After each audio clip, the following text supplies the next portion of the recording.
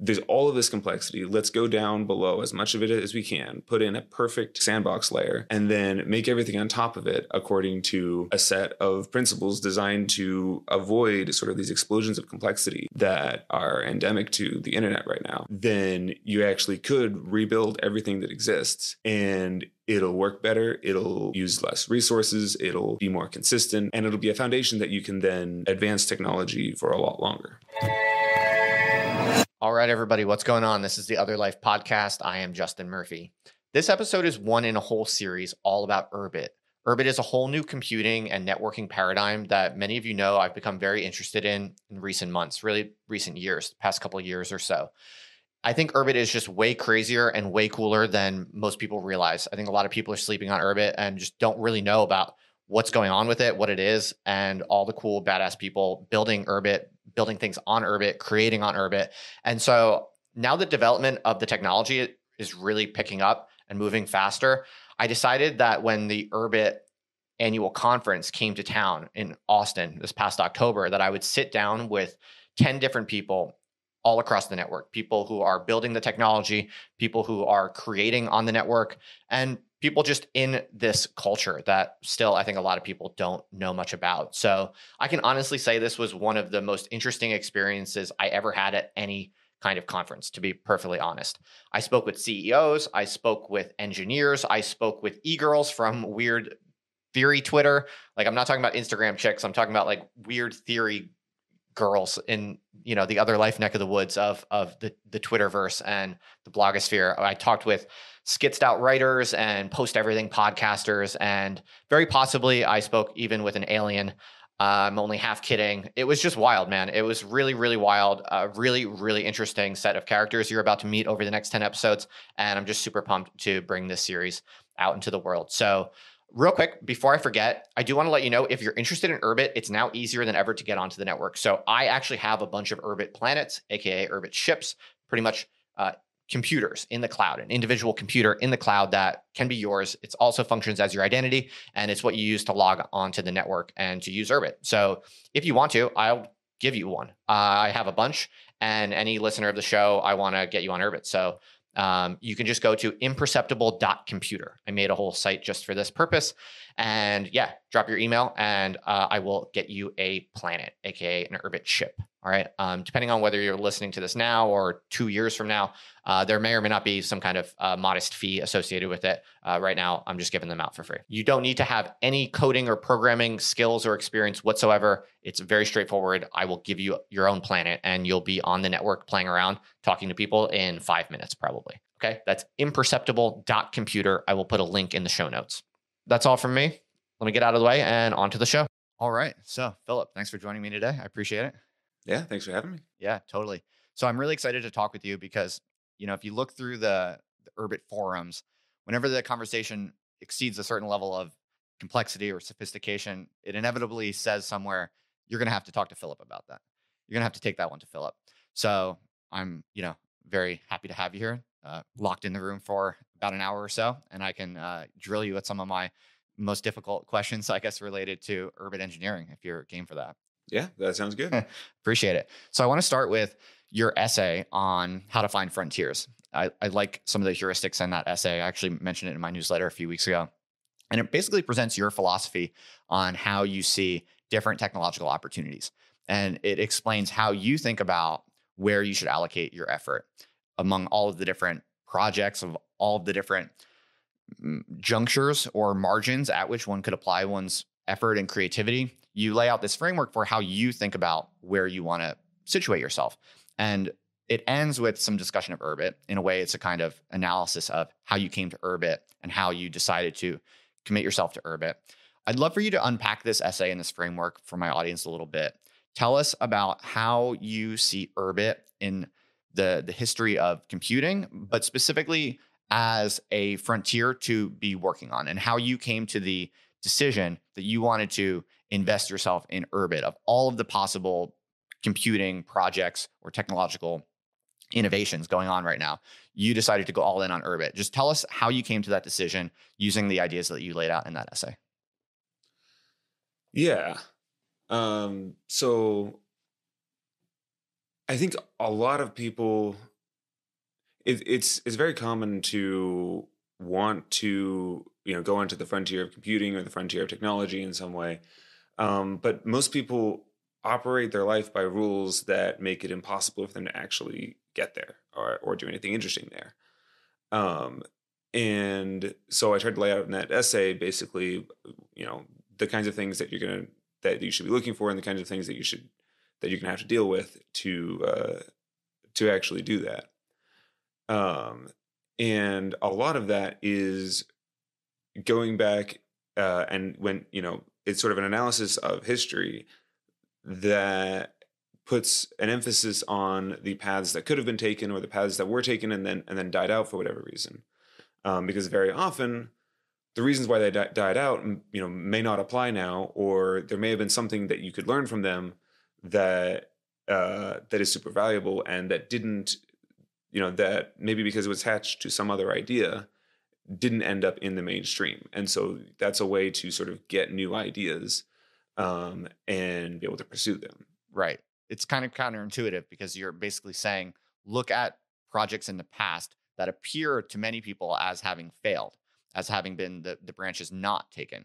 And a lot of people presume a kind of Darwinian model where what lasts and what is worked on the longest must be that which is the fittest. In some ways, people have this kind of intuition, whether that's even proper Darwinian logic or not. That's how a lot of people think about it. But you're saying, no, you actually want to mine all of the branches not taken and then evaluate those for kind of the most promising possibilities that have been ignored. So I really like that. And I think it's interesting. It's very counterintuitive and interesting to me. So when you apply that kind of framework, how did you land on Urbit? Of all of the, different paths that could have been taken in the history of computing, what about Urbit jumped out at you as the aha moment where you're like, oh, this is the path that wasn't taken, which we need to take? Right. Yeah. Yeah. So the problem with viewing it as this perfectly efficient Darwinian market is that a lot of things are actually just not efficient, and lots of things fail for incidental reasons. And if it all were efficient, then there would be no frontiers to find anyways. And so that gets me to the point where I'm like, okay, I'm willing to entertain ideas that do seem far out there, and ideas that are based on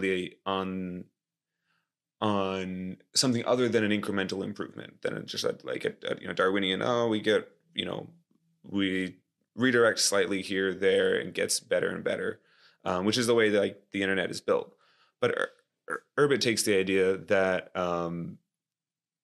that basically we're stuck in a local optimum, and we need to go far afield to get to make actually significant progress. And that is compelling to me because I believe it's true, and I came to believe it's true honestly while working on Urbit. When I first joined Urbit, so that essay was written after I rejoined Urbit. So I first joined Urbit back in 2014, and at that point I was just like, this is cool tech, this is fun. I was in school at the time, and I was like, man, this is all feels new and exciting, and I love the way that people wrote about Urbit, and the like almost stories that were told about it. And I was like, this is exciting. I want to just like play around with this. And I didn't know what it was for. I didn't know why anyone would use it as a product or anything like that. I was just like, I want to go work on this. And so I took an internship with Tlon. Tlon is the company that builds Urbit, and then ended up dropping out to keep working on it. I can go through the rest of my story, but like at some point, then I left Urbit a couple of years later, for a variety of reasons, but basically because I had become convinced that we needed a lot more resources, and it didn't seem like it could happen on my timeline, which my timeline was, this is, something that I'm playing around with basically because it's cool tech and it's fun, but I don't want to like spend my whole career on this. And so I was like, okay, well, if we don't get a bunch of resources now, then it's just going to keep on going for a while. And so I was like, okay, I'm out. And then when I came back a couple of years later, my mindset had totally shifted. I was like, okay, I've seen what technology is like in the normal world. I mean, I'd seen it before, but I hadn't worked in it professionally. And so during those 2 years I did. And I was like, okay, this all does feel, I guess, civilized in its way, but it's also like a mess. And I can see now why Urbit exists and why it needs to exist and why everything that we're doing on the internet, now, just from a technical perspective, is an evolutionary dead end. Like it's slowing down. It's getting, it's collapsing under its own weight, basically. Interesting. So you kind of had an intuition that everything that's currently being done within the dominant paradigm is just kind of hopeless, and you actually just you realized Urbit is actually the practical thing to do in a way. Like at first you were like, this is really cool, but it's not really gonna succeed in my lifetime, so I don't want to do this. But then you went elsewhere and you were like, oh no, wait, actually Urbit can work now because it needs to, because everything else is so bad. Am I understanding that correctly? Or Basically, yeah. Like my perspective on technology and the internet is simultaneously very pessimistic and very optimistic, right? The very pessimistic part of it is I think that everything that people are doing now is going to continue to get worse, and it's going to run into a dead end. And so, and that it can't be saved using any of the processes that currently exist, really. You can't incrementally get it towards something that does have a future. It might be 5 years, it might be 10 years, it might be 30 years, but this direction is a dead end. And so that's a very pessimistic view. But I also think it can be saved. I think that you can, that if you go back and try to, it's not even going back in time so much as going down the stack and saying, okay, there's all of this complexity. Let's go down below as much of it as we can, put in a perfect boundary layer, perfect sandbox layer, and then make everything on top of it according to a set of principles designed to avoid sort of these explosions of complexity that are endemic to the internet right now. Then you actually could rebuild everything that exists, and it'll work better. It'll use less resources. It'll just be more consistent. And it'll be a foundation that you can then advance technology for a lot longer. Okay, fascinating. And when you first decided to step away from Urbit, because you, in your own words, just felt like you weren't sure if it could do what it needed to do with the amount of resources that it had at the time, is the way that you put it. When you came back, presumably you had a change of heart, and I'm guessing that you felt in the second return back to Urbit that it could win, that it maybe it does now have the resources, or it could obtain the resources. What changed in your thinking about the evaluation of the practical prospects for Urbit? Right. So part of it is what I just said, that, I sort of wanted it to succeed more. But there was also during that time, so when I left, so for my entire first stint, which was about 2.5 years, there were 5 of us at the company working on it. And we had a couple of meetups that I don't remember how big they were, but like 20 or 30 people. And like that was, the number of people that were regularly on the network was like, besides us 5, maybe another 5 or 10. And it would cycle through, and, it was fun, but it was a small group, in this little office type thing converted from a bar in the Mission. And I was, living and sleeping in the back room. And then so right before I left, we did our first crowd sale. We sold stars back then for $205 each, I think. Then I was like, oh, wow, because it went really, really well. We thought it was going to take a month to sell these out. It took 4 hours. I was like, oh, okay, yeah, there are people interested in this. But we need, we need to raise a lot more money. And leadership, which was Curtis and Galen at the time, convinced me that actually this, that wouldn't be the right approach if you want to make Urbit succeed in the long term. And then I was like, okay, well then we're just going to keep working in this way for forever is what it felt like, being a young kid, first job out of college. You were hungry. You wanted to move faster. You wanted shit to happen. Yeah, basically. And so then while I was gone, after I left, they kept going in the way that they were for a while. And then in early 2018, raised a significant amount of money, a lot more than I was even asking for back when I left, and started hiring people. And so by the time I rejoined, we had maybe 20 employees. And it was like, okay, first of all, this isn't actually enough resources like at that point, but it's like definitely going in the right direction and much better than I had even wanted back then. But also it was sort of validation for me that basically Galen's leadership works, and that they're, which shouldn't be surprising, that they're much better at evaluating how to do that kind of stuff than I am. And so that gave me a lot of confidence that, we're going to go in the right direction. And my mindset had lengthened. I was like, okay, I'm happy to work on this for as long as it's going in the right direction. And so. Okay. Fascinating. Yeah. So your perceptions of the problems in the status quo was heightening. You saw that the problem was perhaps even worse than you had initially thought. And the gravity of that problem, the inescapability of that problem, it made you kind of go back to Urbit, and combined with the accumulation of resources, gathering momentum.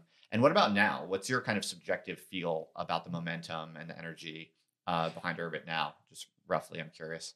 Is it continually increasing? Is it now? How does it rank now compared to the moment you were just describing?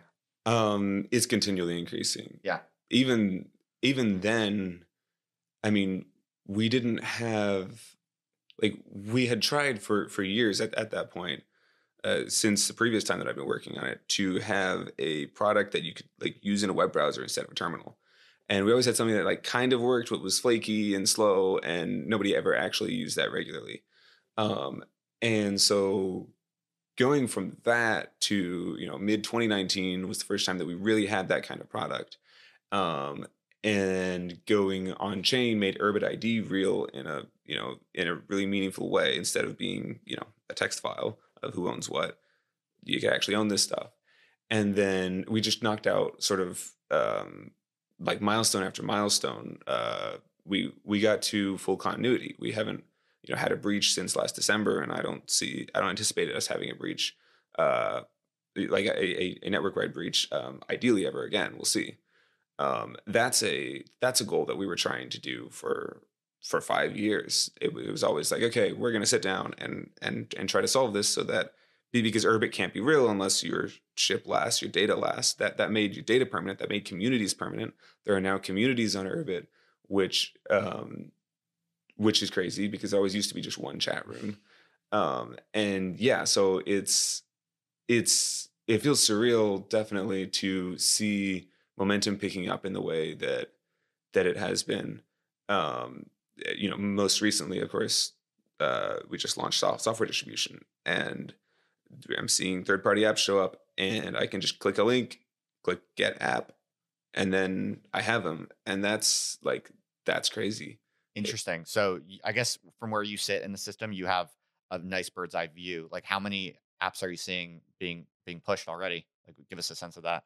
Yeah, I mean, I've been distracted this last week, so I haven't been around too much on the network, but I have probably 8 or 10 installed.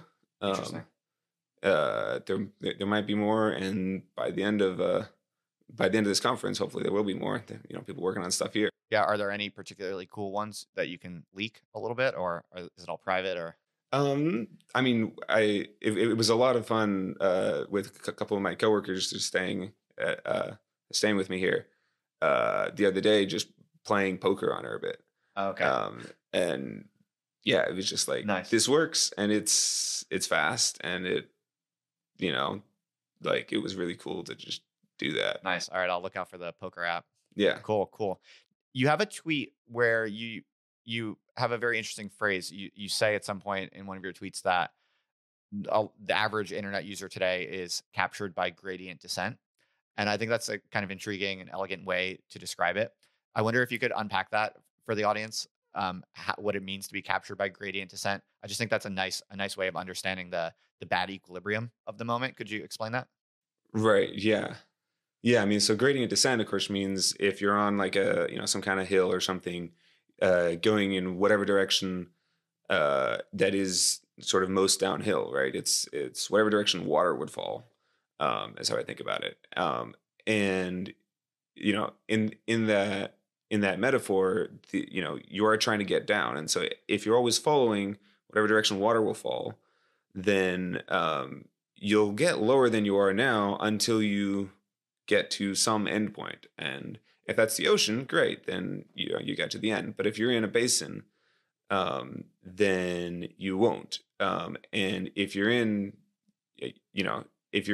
a basin which can be very high in elevation, you'll feel like you got as far down as there is, unless you go back up over the ridge, over the mountain or something, and keep going. And it feels like the internet is following that path. Every little company here or there makes something more efficient, makes something faster, makes something smoother. But they're all basically choosing one dimension and making that a little better. And that will never get you out of one of these basins. It will never get you out, toward the ocean. It will never get you to, a global optimum. Right. Yeah. Okay. Fascinating. I like that way of putting it, because basically the problem that Urbit is trying to solve is, how do you get a large number of people to escape this kind of capture in a local maximum or local minimum, however you want to think about it, and move it to a totally different equilibrium. And of course, it's easy to understand from just like basic, game theory or coordination problems. It's like the payoff for everyone can be much bigger in that new superior equilibrium. And yet it can be hard to get people there because of the kind of short-term incentives, essentially. So what is your mental model for how Urbit wins? How do you get the whole population to cross that chasm to a superior equilibrium, despite all of the kind of short-term incentive problems? Because, right, it is essentially in the interest of startups and investors to just layer on another layer of gunk onto this like morass that we have, right? Because it's cheap, it's quick, it's fast, and you can launch successful products that make a profit fast, right? So what's your mental model, or what kind of heuristics do you have for thinking about how Urbit wins in the long run?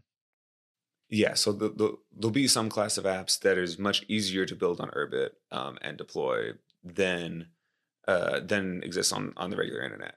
The version of that seems most likely to me, just as a developer, in terms of someone who would like to write apps, is just the fact that Urbit has sort of a bring your own server quality, so that if I'm a developer, if I want to create an app and have people actually use it on the regular internet, I need to write code, and then I also need to, so on both client and server, and then run some servers for as long as the app's going to work, and handle a bunch of stuff like identity, logins, notifications, all kinds of stuff, and then keep it running for as long as I want the app to be running. And so in practice, a lot of what feels like fairly trivial applications need at least a part-time person working on them sort of perpetually to maintain them. And that kind of turns any app idea into a company. By contrast, on Urbit, what you should be able to do, and what we're just starting to see people be able to do, is you just write the app, publish it, and then you can walk away, and nothing like that thing's going to last for as long as anyone has it installed. And an example just from recently is, on Twitter, people have been saying GM to everyone, good morning to everyone, because it's a wholesome way to greet your mates. And there was an app that the only thing you could do on it, it was an iPhone app or Android or something. The only thing you could do on it is, send a GM to your friends. And everyone was like, this is cool. They installed it. There's no way to make money off of that really. But that's fine. And then after like a month, they were like, you know what? Actually, we don't really want to run the servers. It's kind of expensive. And so they shut it down. And that seems like such a waste to me because it should, like, that's the kind of thing you should build just right in a weekend and then release it and not think about it again. And then everyone can just, it can just exist for forever. Right. And that's not true on the old internet, but that is true on Urbit. And so you take problems that used to be company-sized problems and you turn them into like weekend problems. Fascinating. Okay. So you suspect there will be some compelling examples of this, and it might just spread like wildfire from there, basically. Yeah, basically, because you'll have developers being like, hey, you know, I have this cool app idea.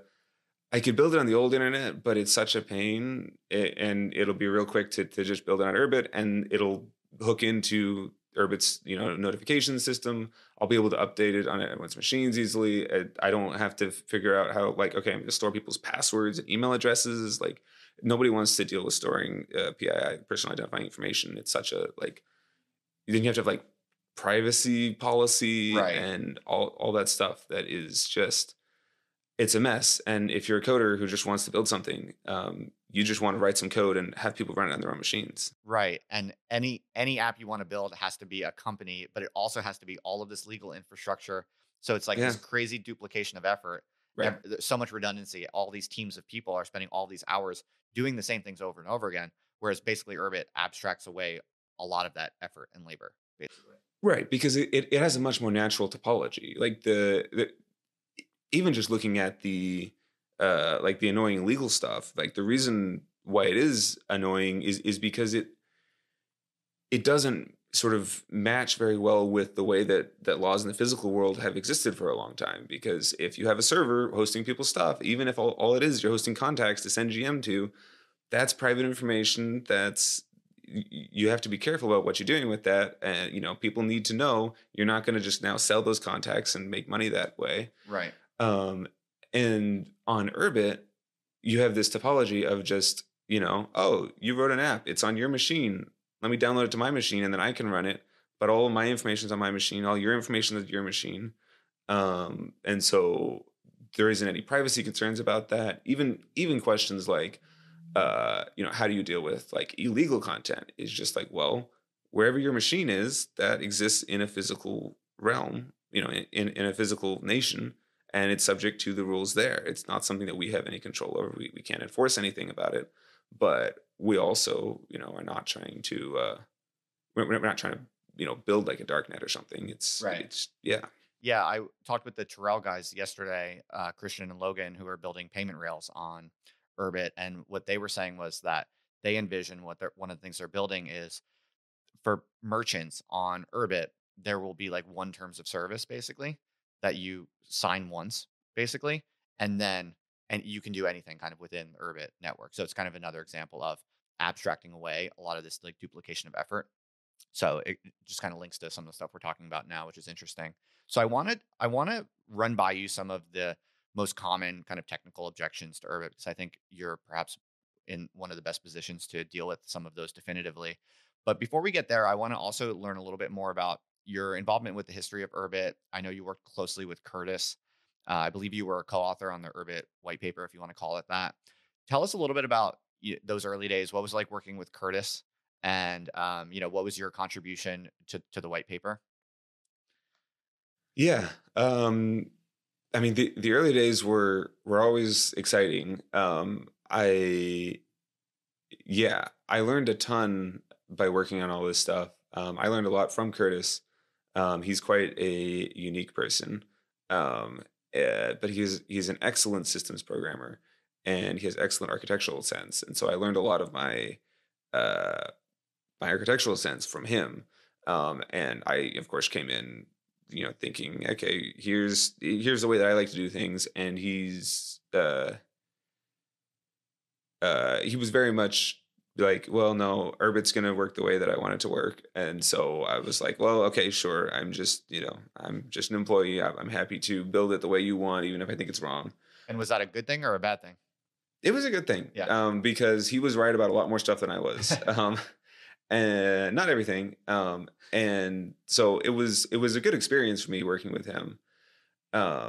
There when we ended up growing, like when I came back, for example, we had grown to the point where the engineering team was much larger, still not huge, but like, if you have 10 people, that's very different than working with, 2 or 3 engineers.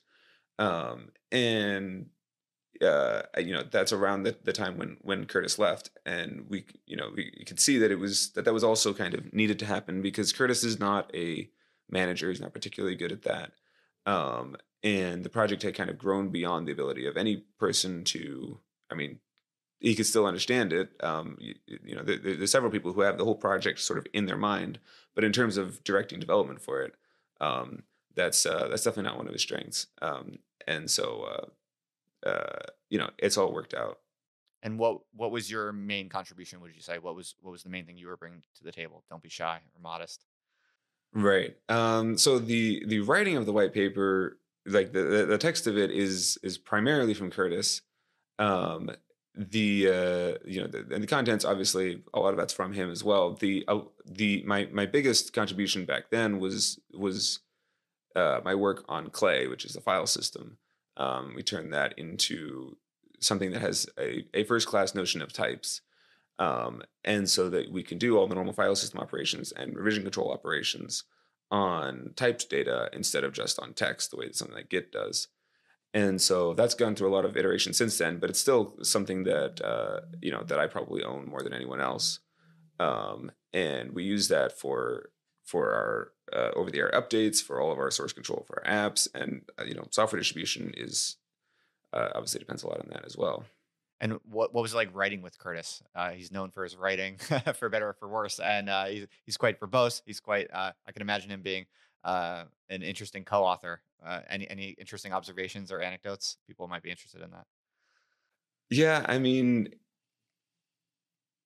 in practice, for that, it was basically he wrote a draft, I wrote drafts of some sections of it, sent it to him, and then he did whatever he wanted with that.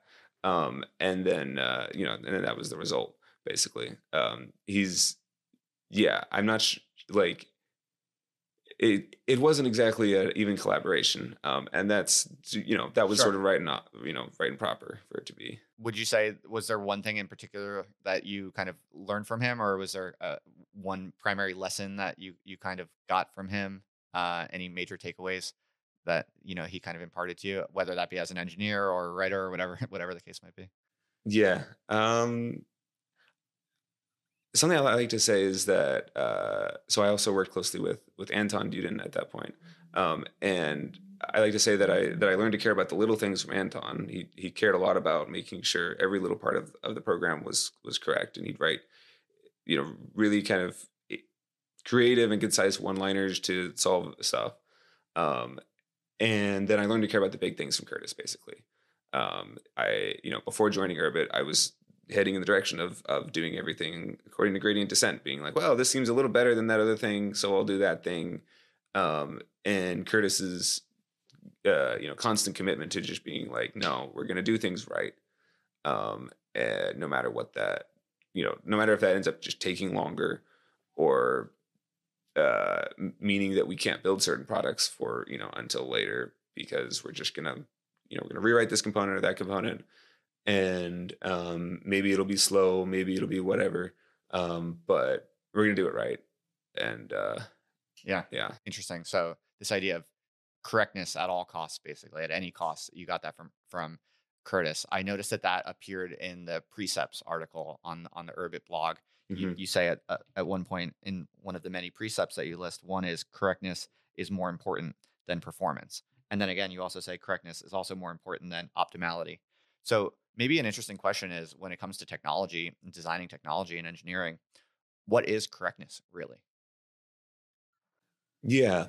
I mean, it's a couple of things that have to happen sort of in a row.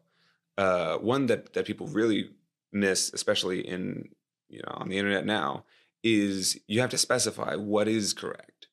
Lots and lots of code is like, there's maybe some UI mockups at one end and user stories, and it's like, well, if he passes the user story, that's sort of correct. But in Urbit, we tend to say, no, actually, we need to specify exactly the behavior, exactly the semantics of this program. And once you have that specification, then correctness is just making sure that you match that specification exactly. You don't have edge cases that don't work. You don't have um, anywhere where you cut corners for performance or for whatever, and you don't have any undefined behavior, right? Something that's really, really common is to say, well, if you do these things, then this will happen, and if you do something else, we're not really sure. It doesn't really matter. Just don't do those things. And you try to avoid exposing those to the user, but even exposing those to the programmer causes problems. And so for us, correctness is to say, okay, let's specify a good abstraction, a good interface, a good whatever it needs to be, and then write something that matches that exactly. Okay, interesting. So it's basically correctness relative to the definition of the problem or the definition of the goal. Right. Okay, fascinating. That makes a lot of sense. I think it's hard to overstate how different this is than the average kind of Silicon Valley attitude, right? Yeah. Where, certain phrases are famous, like move fast and break things. And there's actually a kind of valorization of mistakes and slapdash, haphazard construction in the interest of moving fast, testing, learning through failure. There are all these kind of euphemisms that are more or less kind of apologia for inadequacy in a way. And so that I think is overwhelmingly the dominant attitude in Silicon Valley. So are there is Urbit or Tlon the only, are you folks the only people with this kind of like radical commitment to correctness at all costs? Or are there other influences? Are there other companies that kind of you look to for inspiration, or maybe authors or thinkers or any kind of other representatives of this attitude that you take lessons from or inspiration from?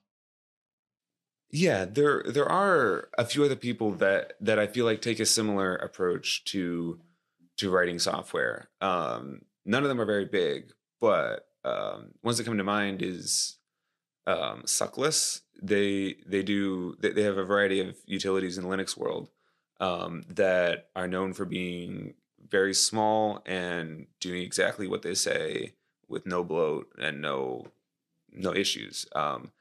Another one is SQLite, which is a hugely popular MySQL database that's it's on everyone's phones, and it's often be included in an app or included in all kinds of stuff.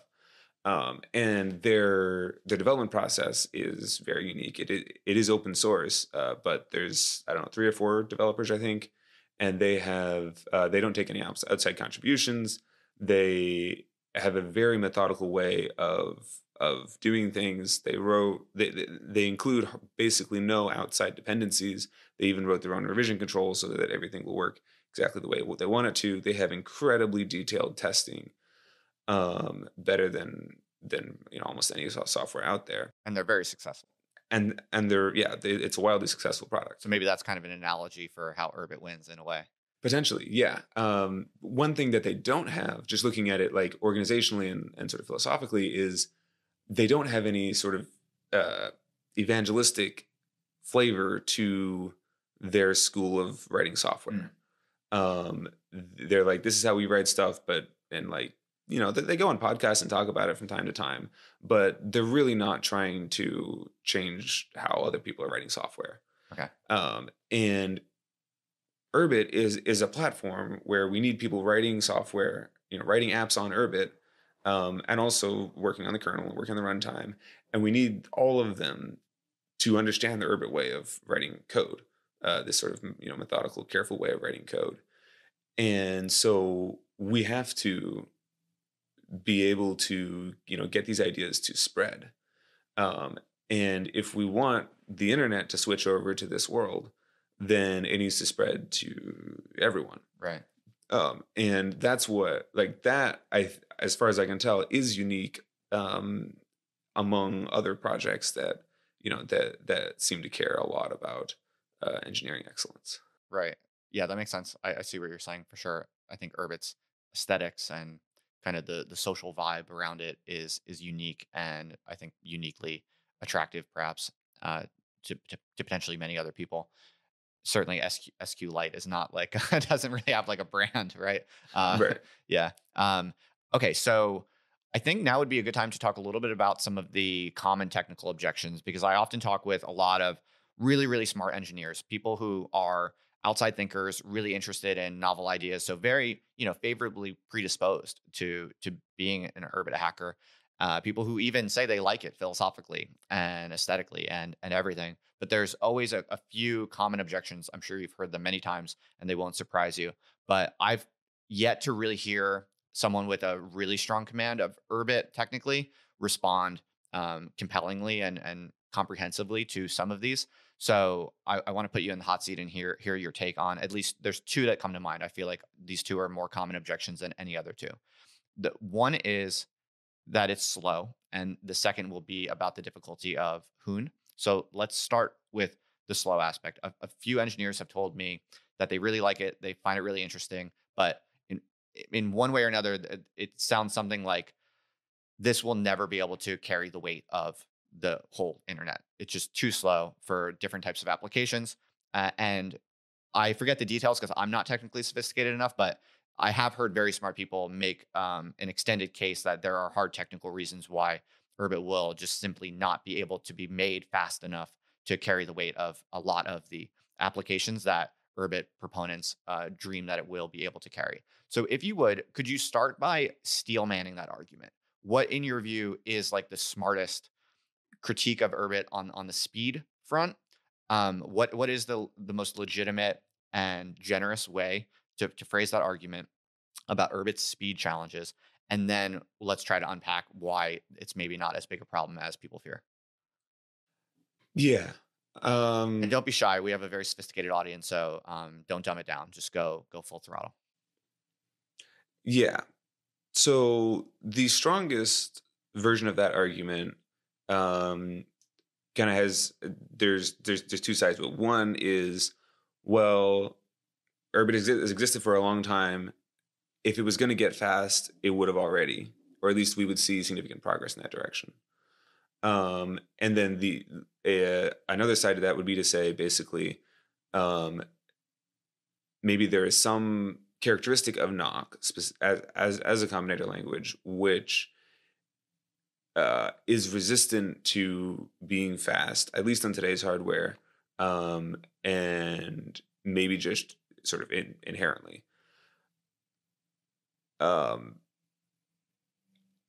People have raised different aspects of Knock as being potentially like the reason why that might be the case. One of the biggest ones they like to do is because it's fully specified. There isn't any sort of room for undefined behavior, which is what some systems use to speed things up. If the program can possibly see everything, then you can't take any shortcuts as the runtime, and so you may not be able to get it as fast as other languages. Okay, great. So that's the steel man. So why are you not convinced of this? Why is this not a prohibitive constraint on the full adoption of Urbit for a complex society? Right. So taking the historical argument first, basically, you know, yes, the runtime has been around for a long time. Knock has been around for a long time, but we've never put really serious work into speeding it up. And the reason for that is it's just not that necessary for the kinds of use cases that we're aiming for. Okay. Because this isn't something where your one server needs to serve 100,000 people or even 1,000 people. It's just each person has their own server doing their own thing, and so it just doesn't take that much computation to be able to handle one person's data. Okay, so let's fast forward to a world where there's millions or even billions of users on Urbit. Let's take an example of something like Twitter. Let's say there's Twitter on the Urbit network, and you have billions of people sending each other messages. In that context, where does the speed come from? What will make that feasible technically? Because I think that's where a lot of people, engineers, feel like Urbit can never get there. So if it doesn't need to come from knock, where does it come from technically? Right. So there's two answers to that. One is that all of the nodes, I mean, each of us carry in our pocket enough computational resources to really handle all the data that we deal with generally, with a couple of exceptions, mainly in the area of AI. Almost everything else that we do, like if you think of what is the data involved in your Twitter feed, there's like some images, some text, even like the networking data to send that from whoever tweeted it is actually just not that much. And so that's where a lot of it comes from. But I also think that So it's being done locally, you mean, in the long run of Urbit? It's like being locally done on your hardware? On your ship, yeah. Okay. Wherever that's hosted. Okay. Or you may host it yourself or maybe a laptop, but yeah. And that's different than the status quo where it's all being done on these servers and like data farms. Right. Okay. Exactly. So there's something that the critical engineers or the skeptics of Urbit, there's something they're kind of missing about where the computation is taking place. Very often they have a background of basically dealing with a lot of data. And in Urbit, people just don't have that much data because they're thinking about, okay, well, I worked in this database that has 1 million users, 1 million entries in there. And that's not even, I mean, if you have 1 billion, now you're talking about more like real data. But for us, each ship nobody talks to 1 million people. Right. Okay. I think I get where you're going here. You're basically saying like if you're Twitter running in the current internet, you have to manage a ton of data and complexity. You're like Twitter is providing all of that computation and data processing, but in a truly peer-to-peer system, it's really just like a few packets going to a few other people. Is that right? Now, but what about like if let's say I'm like the biggest influencer on Urbit or something like that, and I have 1 billion people subscribe to my group or something like that. Is that not going to create significant stresses? Yeah. That's a good example of something that is going to, that wouldn't work very well on Urbit right now, and that is going to need some more creative engineering. Okay. And there's a variety of solutions to that. If you can't speed up knock, then basically you could probably still do it, but you're going to have to be building some caching layers outside of Urbit to make that work. It's possible, but I also do think that we can make knock a lot faster. I think we can definitely make knock a lot faster than what it is now.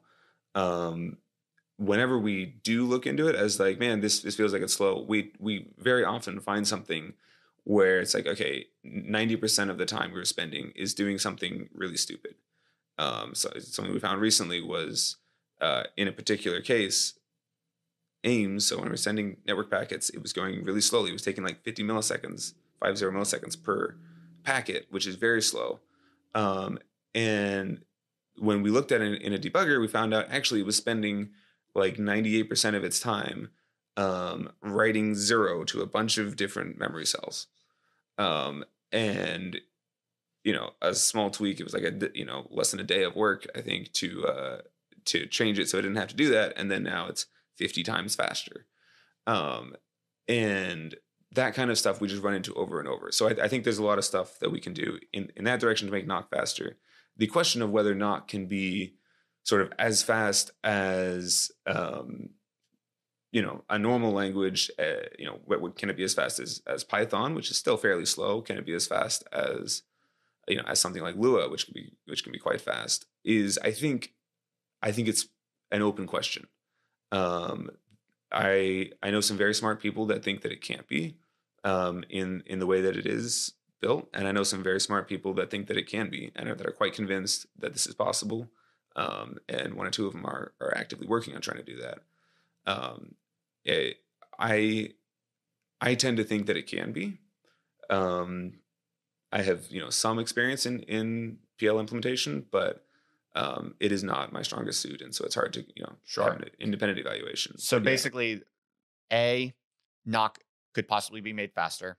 B, you mentioned caching as a possible solution. Are there other kind of dark horse possibilities that are plausible other than caching just that come to mind? I mean, I appreciate that maybe it's just a problem that has to be solved down the line. And to be fair, I imagine that the current internet architecture, didn't have the speed it has now in the early days. Like a lot of this is intrinsically has to be solved over time. That's just kind of how things work in a way.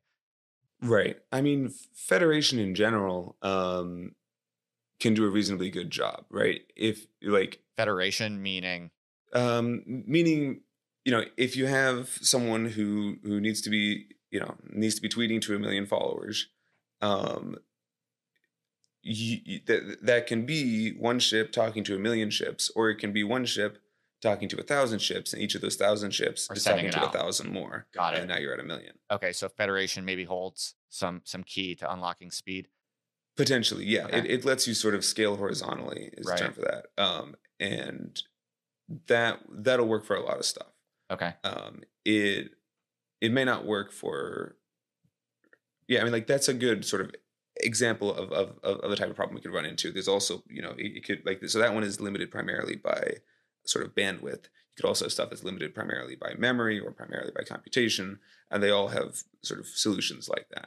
All right. So I think we were finishing the discussion on speed and the challenge of speed with Urbit. Sounds like make knock faster, possibly a caching solution might be promising, or a federation solution. Were there any other ideas that you have on that front that you think about that maybe engineers in the future might want to think about possibly as paths forward on that? Or are we kind of bringing that question to a close, do you think? Yeah, I mean, I think that's pretty much it. Like it's a serious question with a lot of with a lot of details to work on, but like there's a lot of different ways to make knock faster. Some look really promising. Yeah, we'll see. Cool. Perfect. I think that's plenty to go on. So that's great.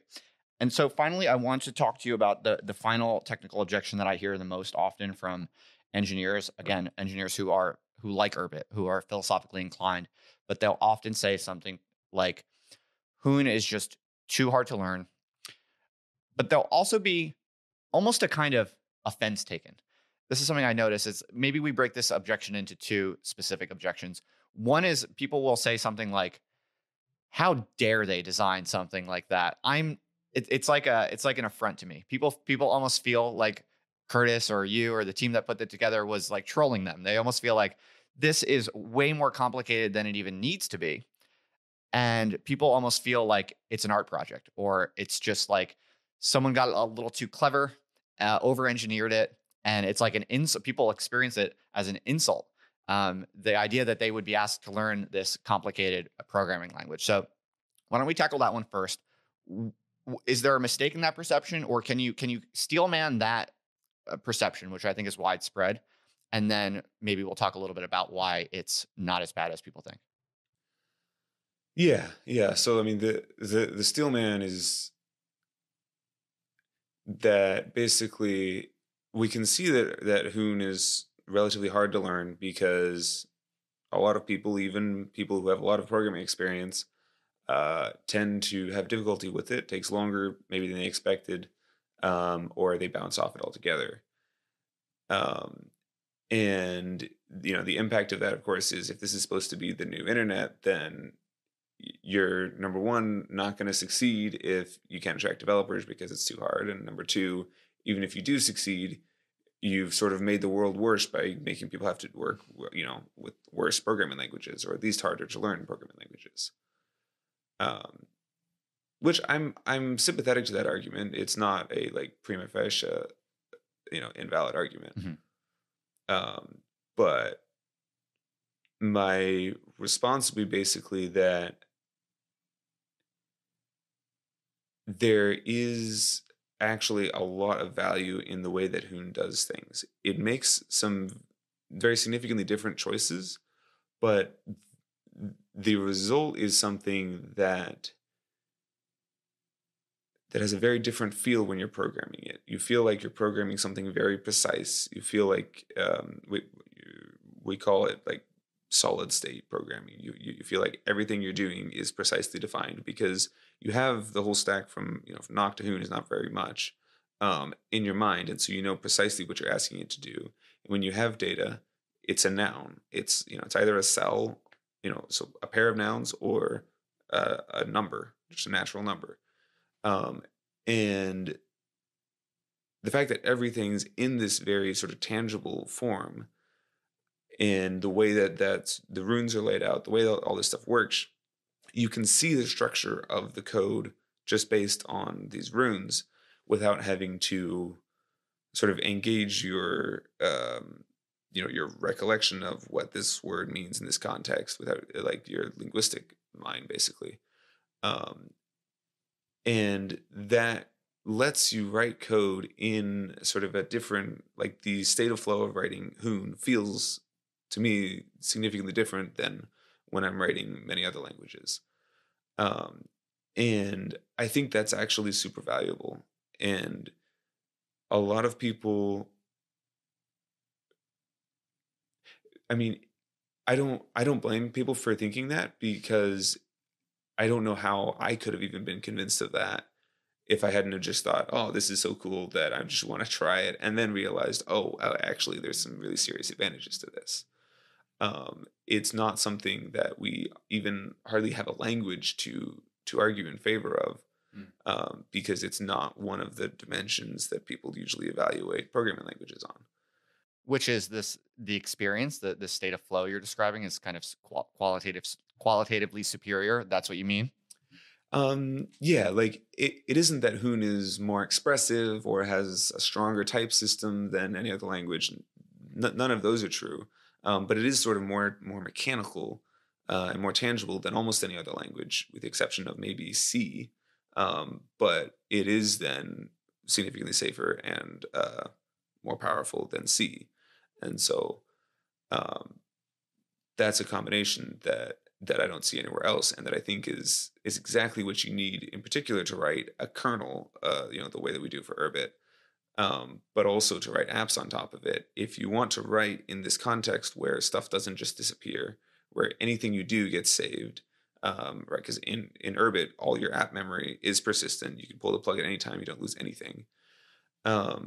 You're almost writing sort of inside of a database.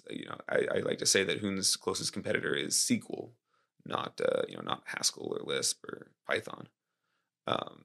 And so I think there's a lot of value to that.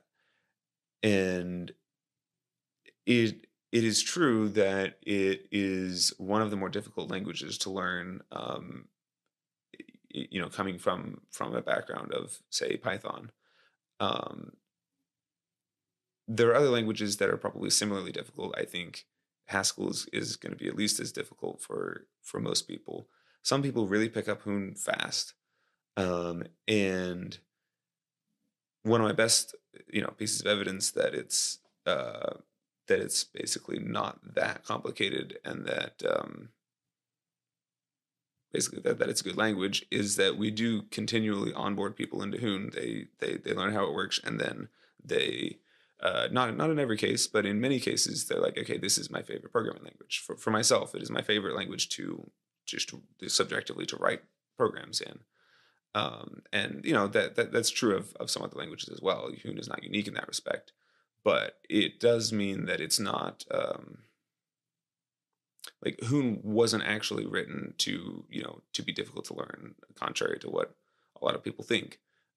It was written to be good for writing system software in, and not very much care was taken to make it easy to learn or to be sort of viral and getting a bunch of programmers to want to use it, because Right. The idea is if Urbit is massively successful, then we don't need, like, the programming language doesn't have to be the selling point. Right. It can just be something that people will learn. People will learn based on what platform you can use with that program. Okay, so it sounds like it goes back to this precept about correctness at all costs, basically. Yeah. It's like the goal is to make there no undefinable things, no weirdness. It's you want to be doing exactly what you want to be doing, and to know exactly what you're doing, and you just pay the price of it's a bit obscure, it's a bit hard to learn, but you Right. just bite that bullet, basically. Yeah. And when people say that it feels unnecessarily complex or almost offensively so, they sometimes cite weird little wrinkles. Like, for instance, people are always talking to me about the how 0 and 1 are switched. Is there any evidence or anything to the claim that there's some kind of like artistic excess or trolling. Is there any trolling in the design? I mean, there are some parts of it that are arguably trolling, and that one's one of them. There are not very many that are quite as, almost blatant as that. And Curtis did write at some point that, he probably, if he were to do it all again, he probably would switch them back. But I mean, among other Hoon programmers, first of all, it doesn't seem like that big of a deal to most of us. And I don't know, I can make reasonable arguments in both directions. I've seen really, really detailed arguments in both directions. And I don't know, it's a mapping of, of two things to two things. And, basically true and false to 1 and 0. And you could do those in two different ways. Who cares, right? Yeah, like the opposite direction, the way that it's normally done in other languages has a natural interpretation in like the lambda calculus. But we're not connected to lambda calculus in any direct way. And so that doesn't matter much. The truth is, it's hardly even the case. Like it's like that idea isn't built into Knock. It isn't built into, it's just the way we pronounce them, basically. And for some people, it seems very intuitive to say that 0 is true and 1 is false. So people, the other way is intuitive. There was a Hacker News comment section that went off on this for a long time about this, where they were saying, no, just like intuitively, this is a bad idea. And then they ended up arguing that it's more intuitive to say that success corresponds to false and failure corresponds to true. They're like, that's intuitive, but true corresponding to 0, that's nonsense. And it's just, people argue themselves in circles on this. It's what they're used to. And it does feel like, well, I don't think this was really the intention. It is sort of a good sign that maybe someone's not quite ready for Urbit if they think that that's a really big deal. Fair enough. Yeah, fair enough. So basically, you would argue that the design and what seems obscure about it is overwhelmingly justified by the benefits of it and the correctness of it. And yeah, maybe there's a little bit of trolling, but it's really just not that big a deal. Is your response? It sounds like. And maybe are there any specific details that make it a superior language, like the benefits or the payoffs that you're alluding to? Maybe for engineers listening to this. Is there anything you want to drill down into and kind of discuss or share about once you learn it, what makes it actually superior or better in certain ways? Maybe people will be interested to hear more about that. Yeah, I mean, one of the qualities that really jumps out at you and that you start to miss in other languages is the way that everything is a noun, and it's what we call subject oriented, meaning that everything that you can refer to is in a specific noun that you can see, that you can manipulate, instead of being like, okay, I'm defining in my environment, this name corresponds to this function, this name corresponds to this variable, I'm importing these other names in this other file, and there's this sort of abstract environment that you sort of imagine involves this mapping and like various bits of data. Instead of that being something that you have to keep track of and sort of imagine how it might work, you have just, here's a noun. If you're looking for a name, you just start at the left side and go until you find it. And that is, it's a very pleasing way to work, to just be like, yeah, everything's right here. Right. And I guess the idea is that because the design of the system as a whole is so much superior, that all the other benefits also have to be included, right? So the fact that basically on Urbit, when you're designing apps on Urbit, you're basically abstracting out all the DevOps, like all of that goes away, right? So to really do the cost benefit analysis about like whether or not you want to start building on Urbit and learning Hoon to do so, you actually have to also filter in or factor in all of the headaches that you're saving yourself once you learn Hoon. Right. Yeah. Definitely the most obvious developer benefits for writing Hoon is that you get it right for Urbit. You get to use all the tools that exist on Urbit.